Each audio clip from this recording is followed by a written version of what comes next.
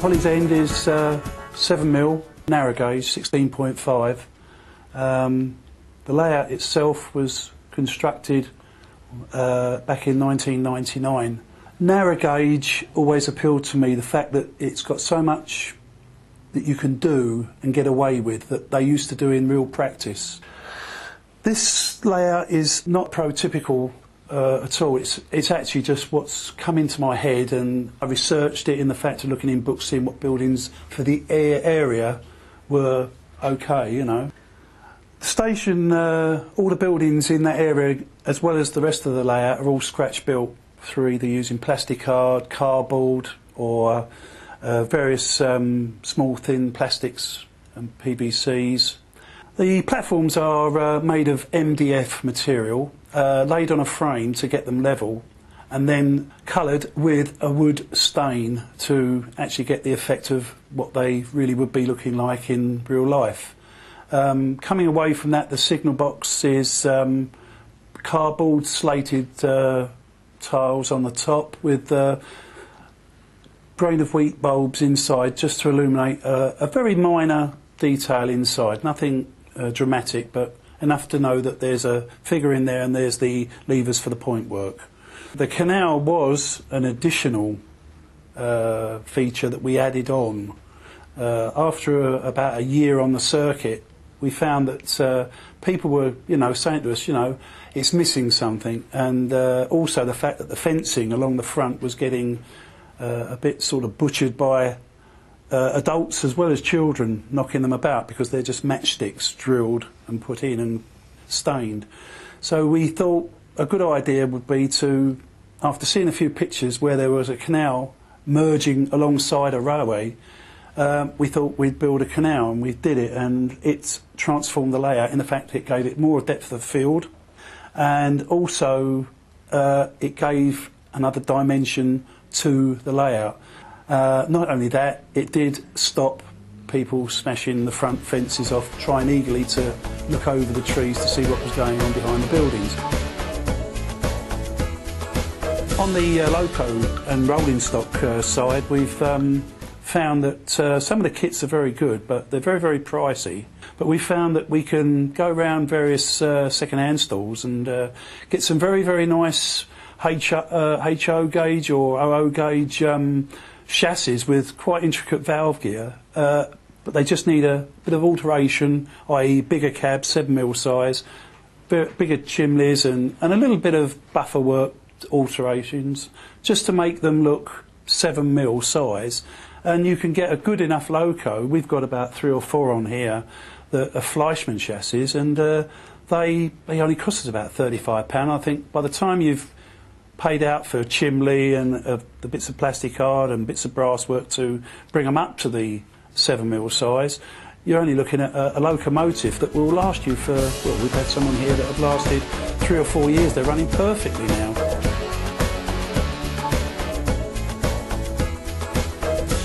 We've humoured some of the dioramas on the actual layout to, on the platform area, there's a chap with a suitcase, a porter, where it's exploded out, and a vicar's looking at him, and sort of, you can imagine what the vicar's saying. I didn't know those things were in my case.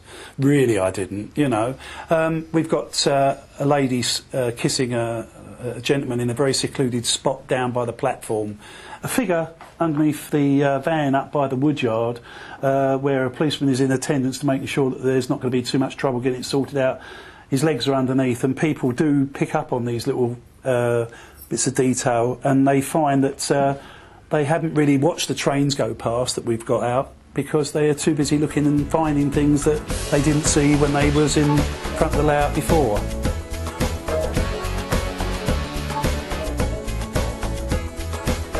I always wanted to build a railway layout myself, and with family and kids you pull it off.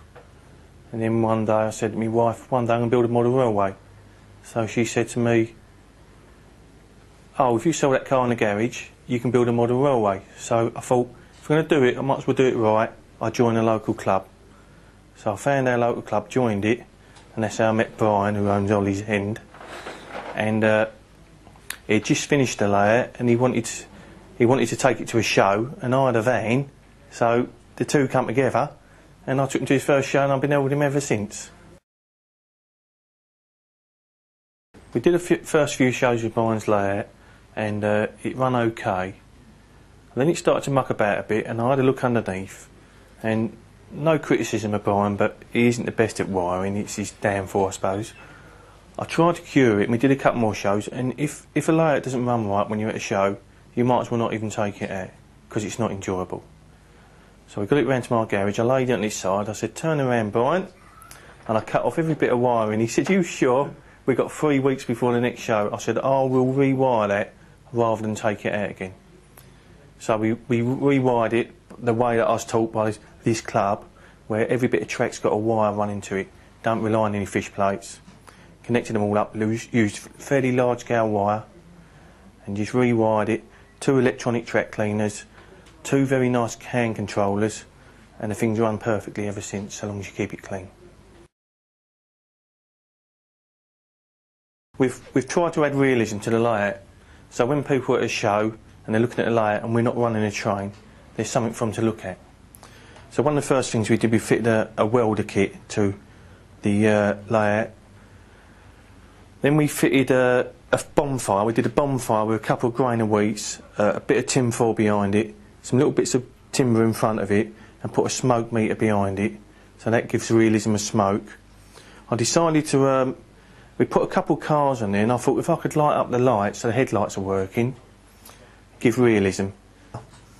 So what I've got a standard corgi model, drilled out the 2 rivets, drilled out the 2 headlights, and fitted 2 grain of wheats. Also fitted a flashing LED to the top of that.